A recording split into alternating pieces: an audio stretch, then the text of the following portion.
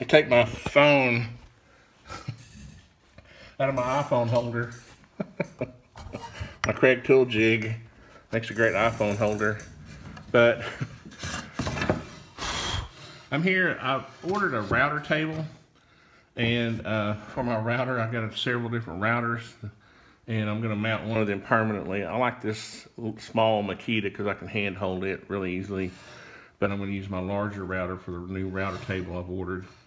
But I didn't have it, so I had to do it the old-fashioned way, just by hand, trying to hold it still, which is kind of hard to do when you've got such a little flat ledge up here. It makes it hard, you know, to hold it straight and flat.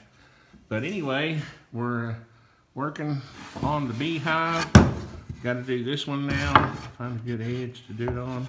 But this is the rabbeted edge. The rabbeted top boards fit into to make it flush, and then the door comes down. The door, the lid comes down and sits on top of them and holds them in.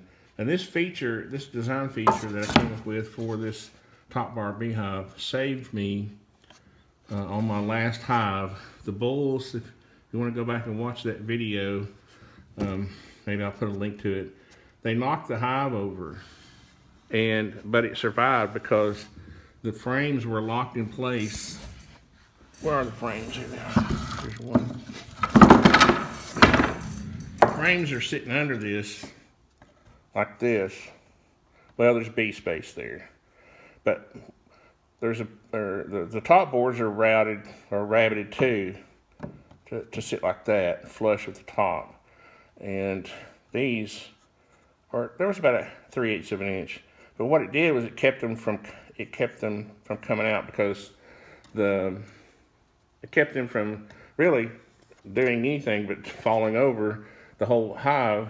But we were able to just tilt the whole hive back up because I had the lid latched. The roof was latched.